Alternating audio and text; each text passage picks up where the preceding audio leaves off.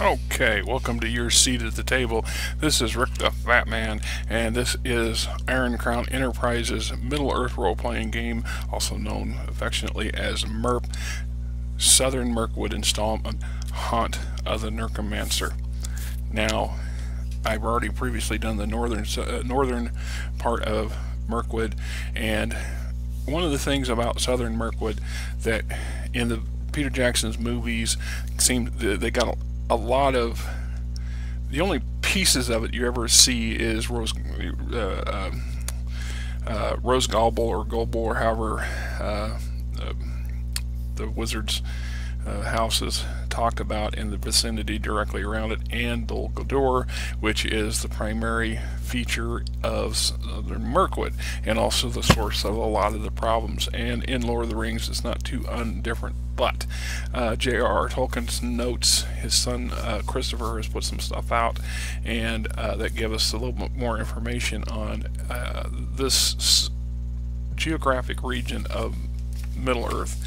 And I don't currently have the handy map, but there's a little bit here. The big map is, I got it somewhere. I showed them off a couple years ago, and then I put them away, so I gotta figure out where the heck they went to. So here's a bigger map. Not quite as colored, but we got Dol Guldur here. What we don't show a lot of is that, geographically speaking, the main woodland road cuts through here, the old road anyway, and this is the one that is pretty much cut off and shut down because of influence of orcs and stuff coming from Dol Guldur, and the spiders. Spiders have really infested this section of the forest really bad. Up north, the woodland realm, the elves keep them in check and keep them down. Another portion is that we don't see in the movies, don't talk about it, is the East Blight, East Bight, however you want to look at it. This is a kind of a plateau area where the forest doesn't grow or as thick or developed, and back over various stages of the Third Age, Northmen have settled here. There was actually a kingdom here for a while. A lot of now Rohan comes up and grazes their horses in these areas. You got Lothlorien and the elves over here who influence a lot of this area here. We're familiar with the Falls of Rhoros and a couple scenes from Lord of the Rings where they go down the river, and here's the Brownlands and the Wold. Fangorn Forest is up over this way. This is the area, the Brownlands, that Treebird talks about, where the Entwives went and settled, and then as part of a terror campaign by Sauron and for the last alliance of elves and men was formed, he burned and destroyed this area and turned it into the Brownlands. We've got the gateway down here. I guess it's not up here. It's the gateway down here to the Falls of Rhoros and the Southern Anduin, as it's pronounced, I guess, nowadays. Dorun and Gondorians. At one time, at the height of Gondor's power, they had settlements and had control over all this area down here, in part for keeping an eye on the east, because the plains are to the east, and a lot of the threats that come at Gondor out of the east came up north of Mordor and swept down. So they settled. They sometimes prospered. One of the remnants, the lake town, established by Northmen, and Dale, of course, at Erebor, which is up a part of the northern section of the installments, if you will. So there's a lot of stuff that goes on down here that's not covered in the book, in the books that much, because it's not important as part of the history. There's a lot of stuff that went on down here that's not covered in the movies, because once again, it's not pertinent to the story. It's one of the things, though, that makes Middle Earth such a rich and detailed place, is the fact that there's so much depth to the world itself, so much history, and things have come and gone, and plenty of room for play and fantasy, and that's what we're all about, right? So we talk about the introduction to Southern Rhovanion, Southern Rhovanion, right? The roads, topography, the land of Southern Rhovanion. I cannot pronounce.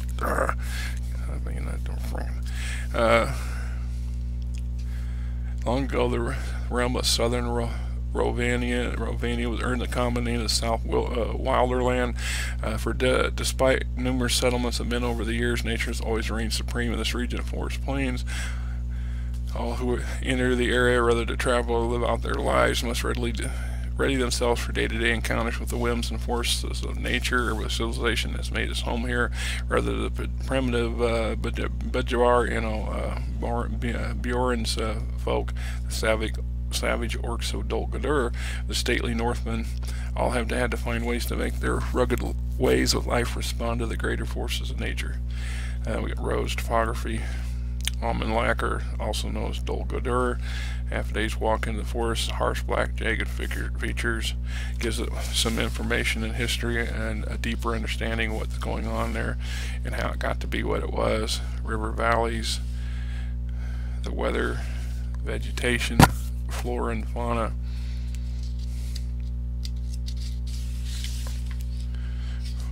Flora and fauna, various areas. So this is flora and fauna of Mirkwood itself, flora of Talath-Harak. These plains were cultivated ages ago. These plains were cultivated. So many of the grasses that thrive today have some food value, but their growing habits have shifted away from controllable forms of cultivators to wayward ways of weeds. Careful study and tending can make these plains a life-sustaining region, but those entering Talath-Harak for the first time, they appear barren, lifeless, and without end. Flora of the Vales of the Anduin, fauna of the Southern Mirkwood and Vales of the Anduin, fell beasts, fauna of the Talath-Harak, the inhabitants of Southern Rhovanion. It's not Rohirrim, by the way, it's Rhovanion, and damn stupid pronunciations. Gondor's eastern lands. That's the plain area to the east of the southeast of the Mirkwood. The vast Talath-Harak has always been a land of changing tides. Residents more often than not roam with the seasons or move with the land has been exhausted. Frequent visitors find lightly guarded expanses ideal for travel. Few obstacles lie in the way those seeking richer lands on either side. Grassy plains and gently rolling hills stand as a wide highway for wanderers and invading hosts. Before the return of the Dunedain to the Middle Earth, little was recorded in the way of managed histories. No one remembers exists the passage of folk across the plains. Common men no doubt came and went, but their trails have been obscured. Founding Gondor, however, roads, etc. Conquest of the quote east. We all know the stories on that one. Settlers from Gondor, home regions, ecosystem, political structure, a lot of stuff in here. You know, really deep backstory for a GM to work with. The rise of Vidogavia and Gondor's kin strife, peace and the plague, the Northmen, the J.R.R, or the Bjorn's bear people information, the Baronings, the J.R.R and or Baronings.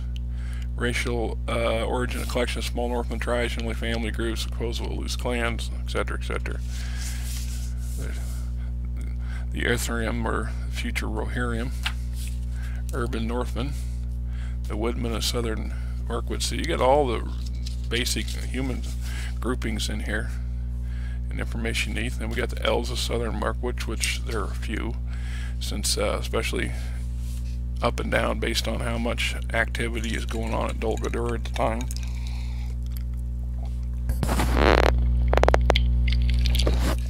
Excuse me on that, it's just getting a dry throat. Easterlings, and they break them down. So we got the Asterix, the Sagoth, Legacy of the Dwarves, the Orcs, the Necromancers, Orcs. And something I've always liked about these books is they're so rich in information. So when I was younger, when I bought these things, I read them and I reread them. I read them quite a lot, and for me, right, it's like a living movie or TV. I can see words and color and envision in my head when I read. I always have. It's part of that overactive imagination thing. The beautiful thing about it is I've read Lord of the Rings every year since I was in my early, 8, 9 years old when I first discovered it and started reading. And back then I read it a lot more often. I read it 3 or 4 times a year. It was a go-to. And then as I got older, I'd still make a habit of reading my way through the series at least once a year. And these books, these game supplements and stuff from Middle-earth, for MERP, really enriched it. See, now you younger generations and us older hats too, we can go to YouTube and we can find video after video after video, some very well made, some very colorful, some very talented individuals with good speaking abilities and video creating abilities and software and so on stuff, have turned in all that stuff to a visual audio supplement.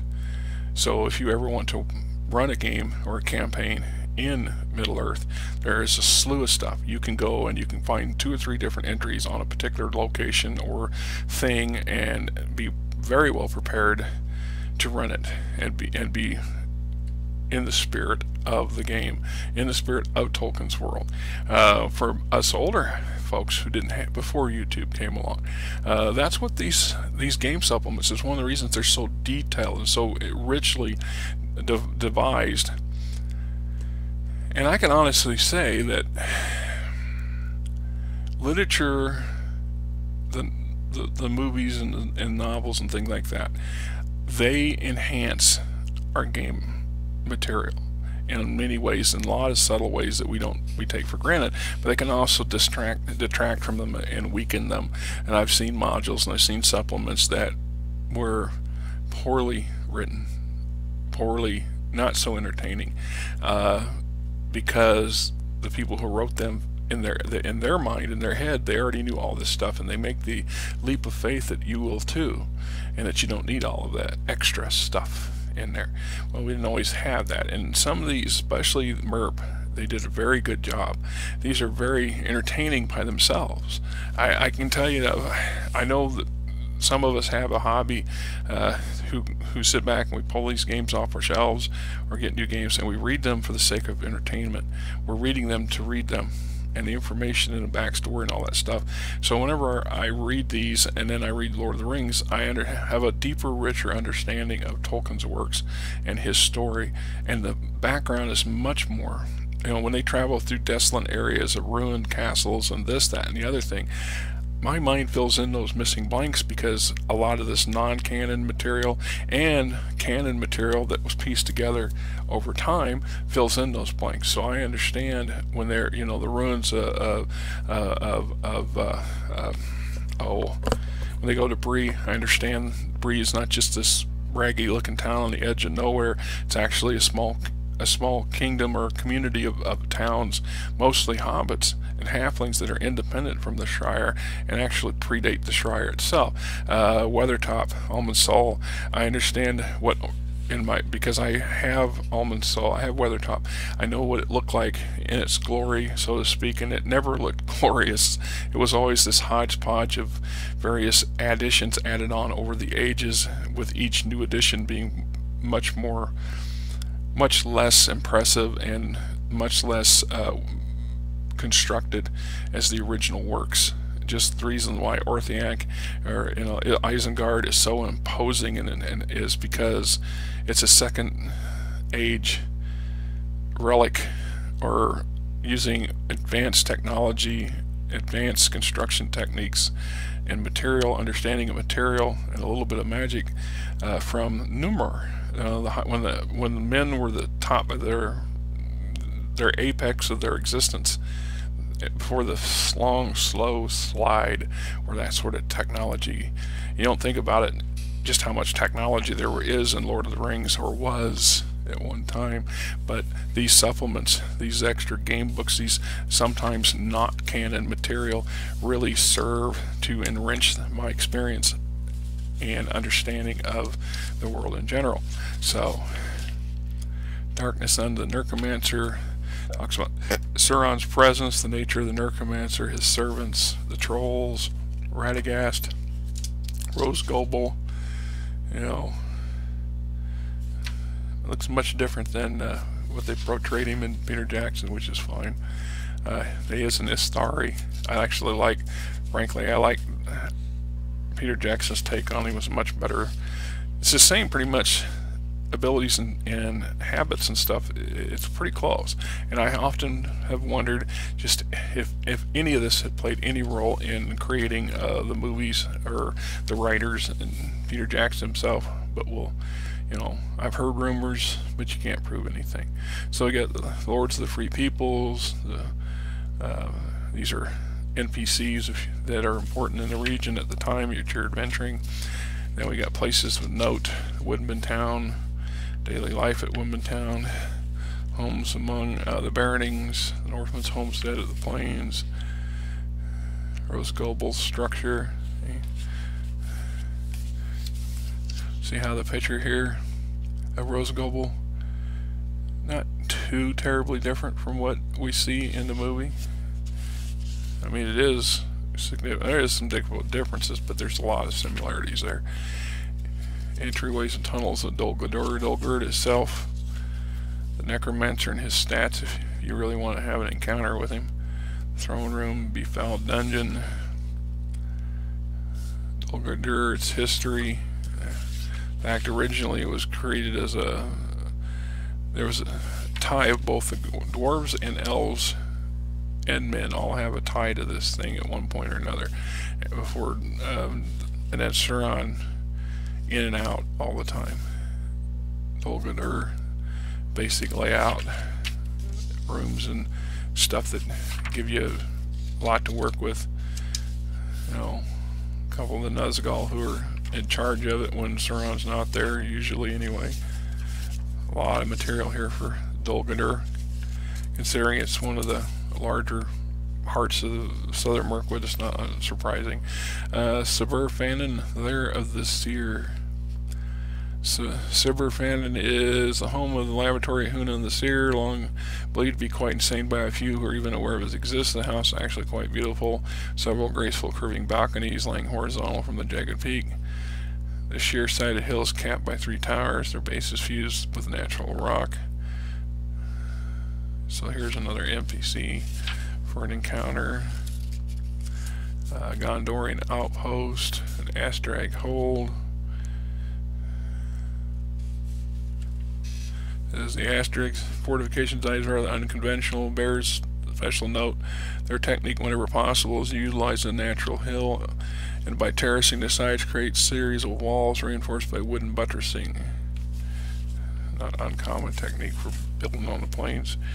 Challenges for game players, player character possibilities.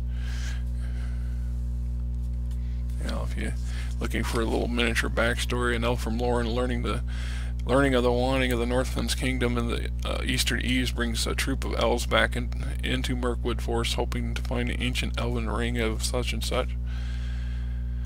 A dwarf from the Iron Hills who comes to Dol Guldur following a dream vision, which he learned that a wise and ancient dwarf was still entrapped by orcs in the mountain. A hobbit from across the river Anduin who wanders into Mirkwood, seeking to learn the forest herbs and magical powers. That's another thing I touched on here, and I glazed over it. We know from the movies and the book that Smeagol or Gollum originated from the vales of the Anduin Valley to the western side, so between the eastern Whistling Mountains and the river. North of Lothlorien, there were a number of halfling communities and villages and clans living in those areas and some of the more remote sections, and that's where he originally came from. And it wasn't all that many decades ago, and it is implied, and it's of course never mentioned in the books or the novels or the movies, that they're still there. So some more rugged versions of the Shire, just not on that grand scale. There's still halflings, mostly stores who like to be by the water and stuff like that, who live in the Anduin Valley north of Lothlorien, in these kind of lonely, out of the way corners of the area, because the territory is very vast. There's lots of room where people can grow and small communities can thrive, and rarely, if ever, rub shoulders with the neighbors. And if they, with the halflings' ability to kind of keep the hobbits are known for being quiet and unobtrusive when they want to be, so it would not be very hard for them to have a nice thriving little community here and there, out of the way, right? And so potentially, you know, you're halfling from the Shire because you're following up on a family, you know, a family story about how they originally came from someplace over the mountains, by the big great river, and you wanted to go and see for yourself, and then discover there's still people there, still members of your long lost clan. It's possibilities, right? So, you know, it is what it is. And like I said, these are great supplements, great books. Even if you don't run Middle Earth, the role-playing game system, I've used these extensively by using Dungeons & Dragons based rules. You can use any fantasy set of fantasy rules for the most part and just overlay it over the material, the source material, because the source material is rich by itself. The mechanics, secondary, in my opinion. So, till next time, game on.